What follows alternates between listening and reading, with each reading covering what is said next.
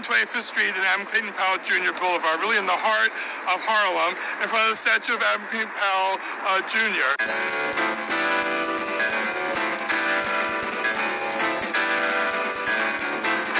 Prominent African-American minister at Abyssinia Baptist Church and a congressman representing Harlem from the 1940s to 1970. And he was very much an innovator. We talked about 125th Street, but he integrated the stores. African-Americans could shop there, but they couldn't work. And so he really pressed the stores that don't buy where you can't work and really forced them to hire African-Americans in more significant jobs as salespeople.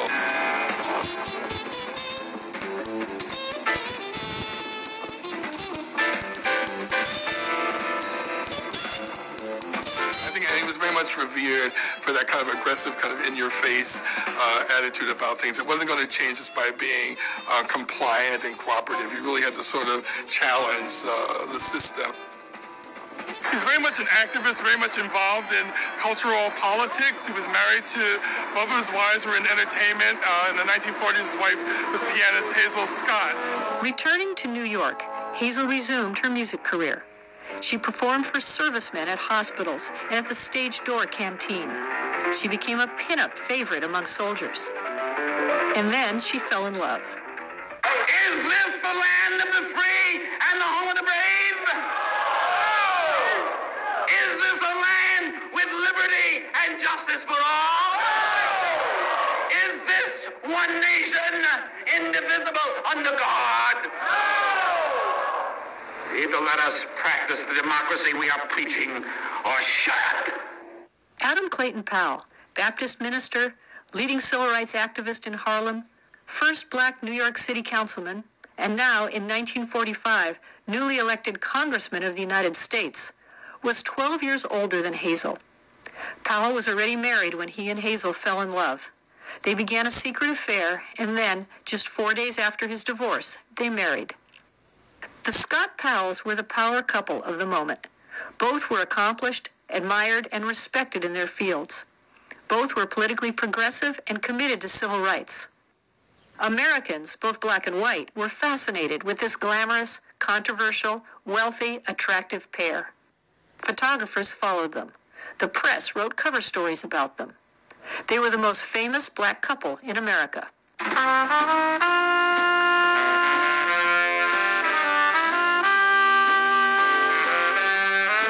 In 1950, Hazel was approached by the Dumont Television Network to host and star in her own television show.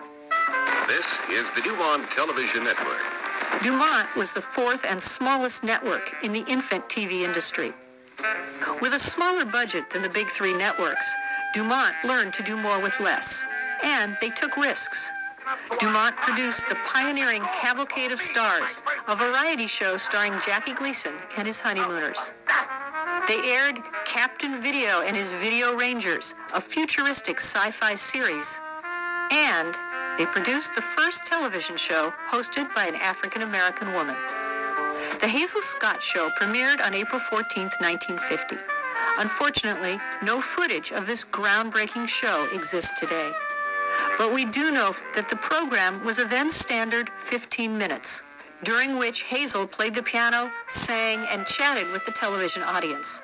She was the whole show. The show got excellent ratings and was expanded from once a week to 3 times a week. Hazel was becoming one of the best-known and highest-paid African-American entertainers in the country. Adam Clayton Powell Jr. was the pastor of America's largest Protestant congregation, a seminal leader in the fight for racial justice, and a U.S. congressman. By 1965, he had become the most powerful black man in American political history. The white liberal was monopolizing the Negro's civil rights fight. That's right. This is slave.